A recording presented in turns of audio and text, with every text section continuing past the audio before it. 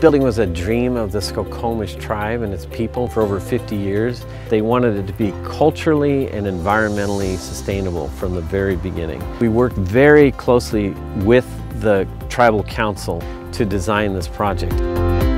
It's a place where when the people are here, they are remembering their ancestors. They feel that through the building itself, through the art.